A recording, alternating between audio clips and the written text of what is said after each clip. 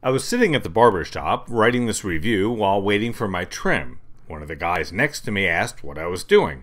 I explained that I review cars for a living and I was writing about the Dodge Journey. Turns out the man to the right of me and the man to the left of me both own one. Well, that came as a surprise to me. I guess it shouldn't have.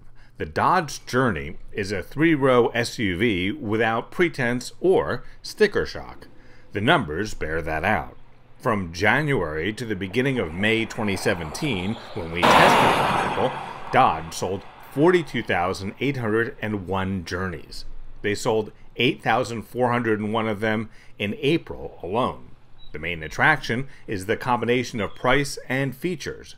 Our test car was the Journey Crossroad Plus all-wheel drive.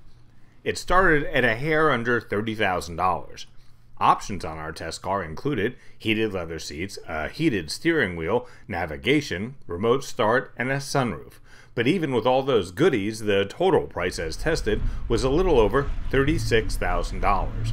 You can easily spend $8,000 to $10,000 more on a similar vehicle from a competitive manufacturer. The Journey is powered by a 3.6-liter V6 which generates 283 horsepower.